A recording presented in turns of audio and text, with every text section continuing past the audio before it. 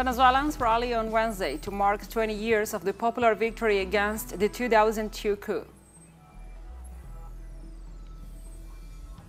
Russia's defense ministry said on Wednesday that more than 1,000 soldiers of Ukraine's 36th Marine Brigade, including 162 officers, had surrendered in the port city of Mariupol. Israel continued its escalating violence against the Palestinians. This Wednesday, security forces raided the northern West Bank, leaving 1 dead and at least 20 wounded.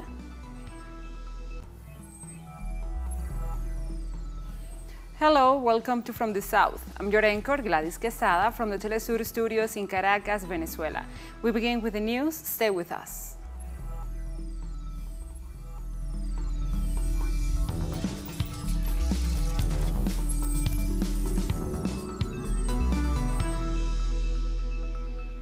And now we begin. In Venezuela, citizens mobilized this Wednesday to commemorate the people's victory after the coup in 2002. Political organizations and social movements marched on the occasion of the 20th anniversary of the rescue of the national dignity and to ratify the will of the Venezuelan people to be free, sovereign, and independent. The country also celebrated the Day of the Bolivarian Armed Forces, created from the popular mobilization, together with the actions of the loyal military men that put an end to the coup on April 11, 2002. The coup, promoted by the opposition and in complicity with high-ranking military officers, church leaders, and the private media, conspired to oust Commander Hugo Chavez and destroy the Bolivarian Revolution.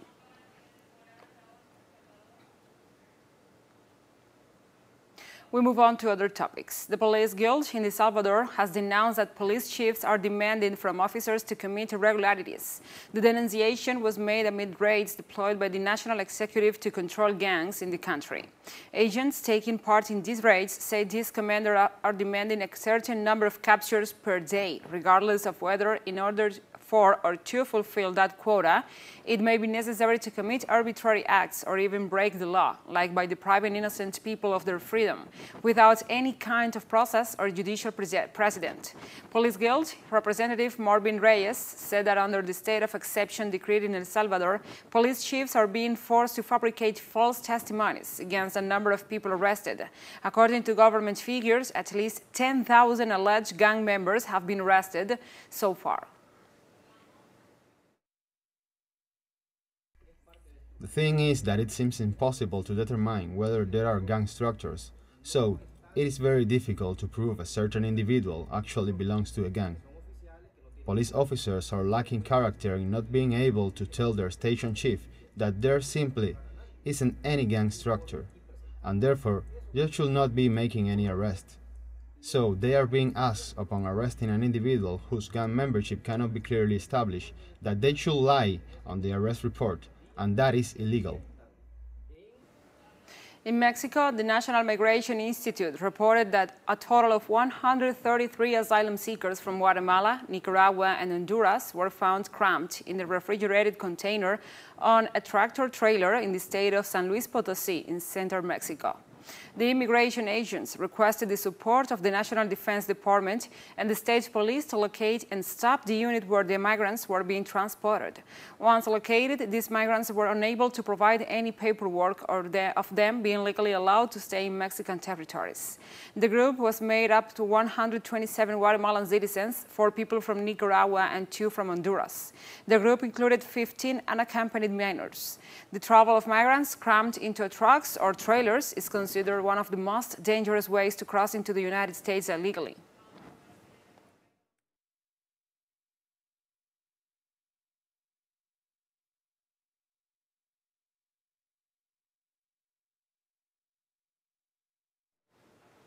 And the Mexican president, Andrés Manuel López Obrador, presented his report on the first 100 days of his administration in 2022.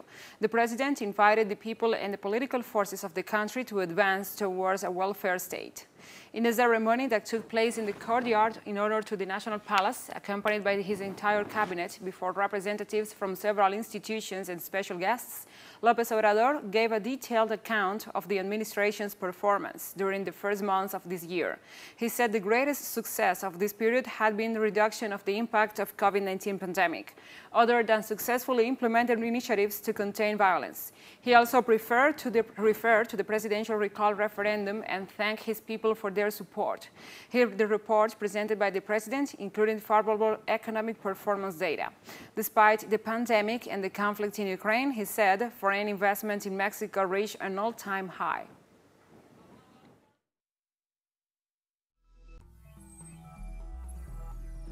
We'll take a short break now. Join us again after this.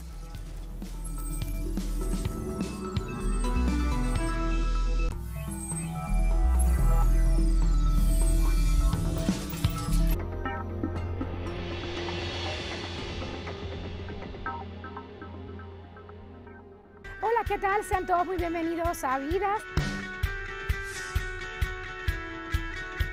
Hay lugares donde el arte se unifica con el orgullo de los pueblos.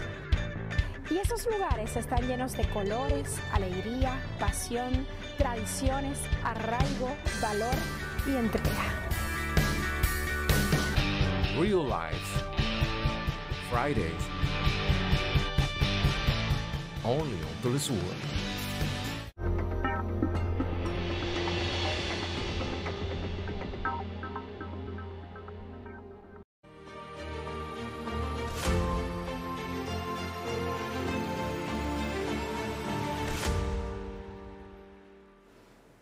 Welcome back to From the South. Russia's defense ministry said on Wednesday that more than 1,000 soldiers of Ukraine's 36th Marine Brigade, including 162 officers, had surrendered in the port city of Mariupol. The ministry said in a statement that the soldiers surrendered as a result of successful offensives by Russian armed forces and Donetsk People's Republic militia units. If the Russian troops seize the Azovstal industrial district, where the Marines have been holed up, they will be in full control of the port, the link between Russian-held areas to the west and east, and providing a land corridor for Russian troops and supplies.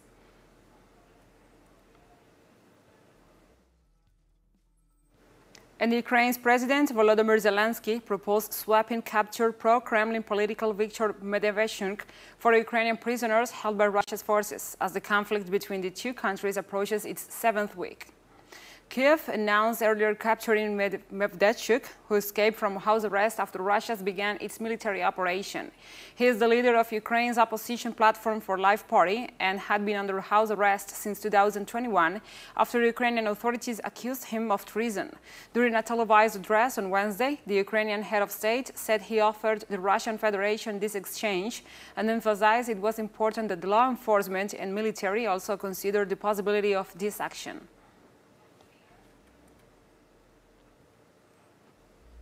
I think it is especially cynical of him to use military camouflage.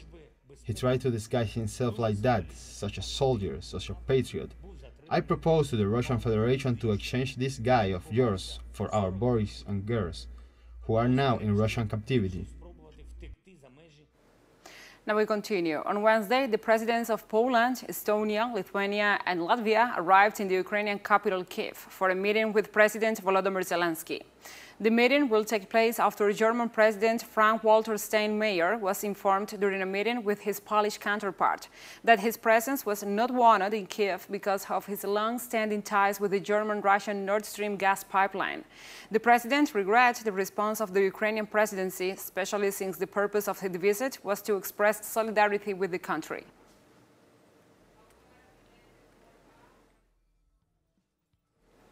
And the Pentagon spokesperson John Kirby did not support the claim against Russian troops by the Ukrainian neo-Nazi Azov battalion, confirmed by President Volodymyr Zelensky and the United Kingdom authorities about an alleged chemical attack.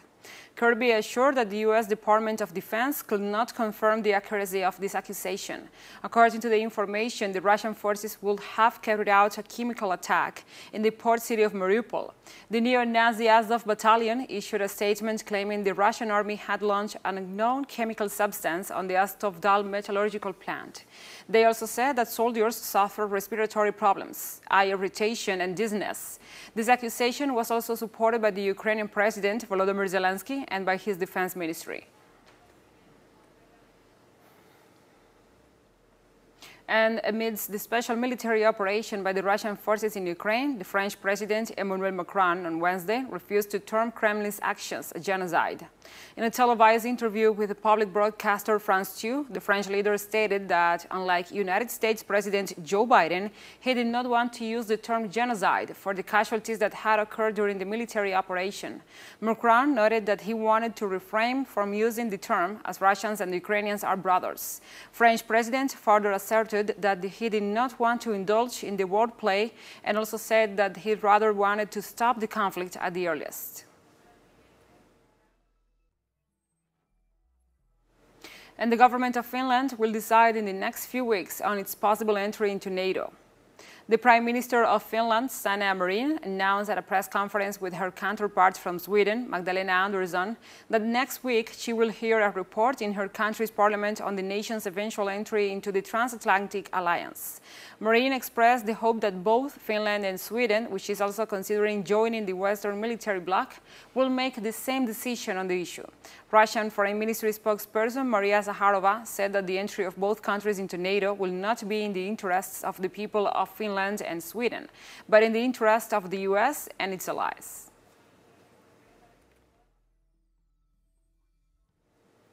In Serbia, people residing in facilities of the former Samjiste Nazi concentration camp may soon be evicted, as real estate developers have their eye on the area. Our correspondent, Brian Muir, has the story.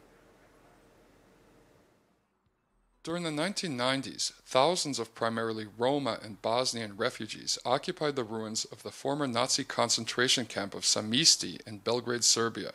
As capitalist real estate speculation spins out of control in the surrounding neighborhood, its 2,500 residents are now afraid they're about to be evicted. Of course there will be evictions. Well, I assume there will be evictions and that we people here will have to move. I don't know where or how.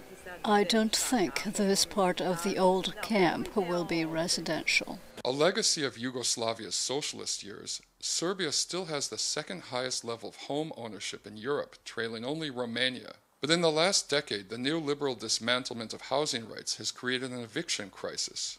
People who are now living in a former concentration camp, they are in a situation that they are living in the property that was nationalized after the revolution in 1945, and the regulations are that they have some abstract right to be moved to some other place. So the only thing that is standing between them and eviction at some point where investors would be interested in it is the solidarity of the larger public. Brian Muir, TeleSUR, Belgrade. And we have more news and stories coming up after a final short break, so stay with us.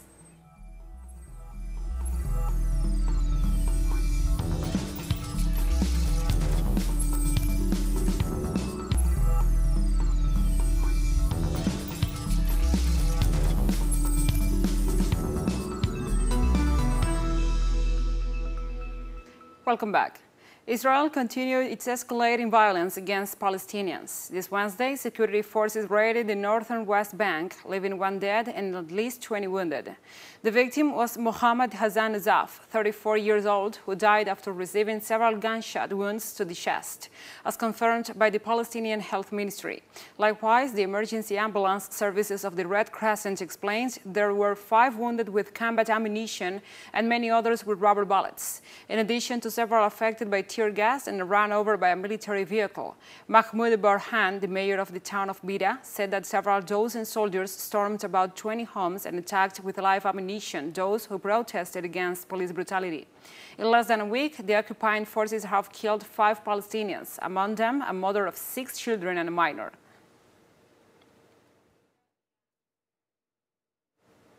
And Iran summoned Afghanistan's envoy in Tehran over attacks on Iranian diplomatic missions in the neighboring country.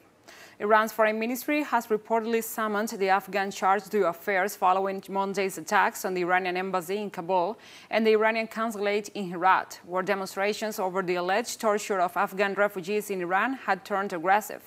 The ministry demanded that Afghanistan's new Taliban rulers provide the missions with full security and said they stopped working until further notice. On Monday, ministry spokesperson Saeed Khatibzadeh said more needed to be done by the Taliban to ensure security to Iranian missions.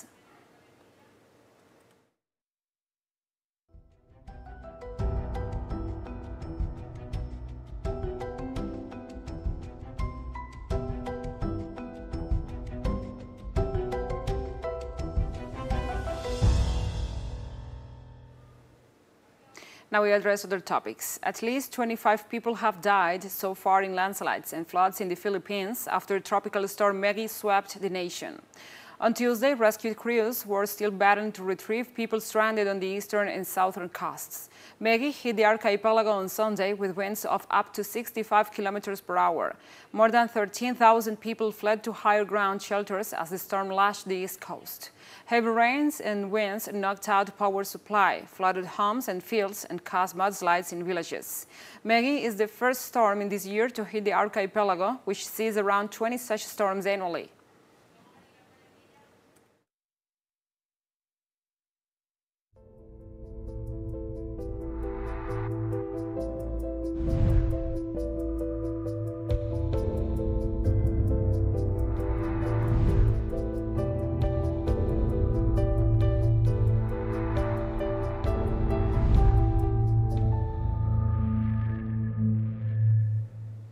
And according to the records from the Johns Hopkins University, which continuously monitors the pandemic, the world has surpassed 500 million cases of SARS-CoV-2 coronavirus infections. The university's website has reported that there are 500,363,741 cases of the coronavirus on a global scale, of which more than 6 million have died. The higher learning institution has reported that the United States remains the country with the most infections registered so far, with an estimated 80 million, followed by India and Brazil, with more than 43 and 30 million cases respectively.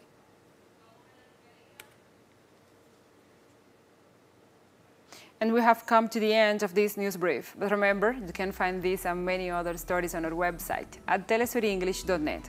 And also, if you feel so inclined, please join us on social media for all the latest news. We are on Facebook, Twitter, Instagram, and Telegram. For TeleSUR English, I'm Gladys Quesada. Thank you for watching.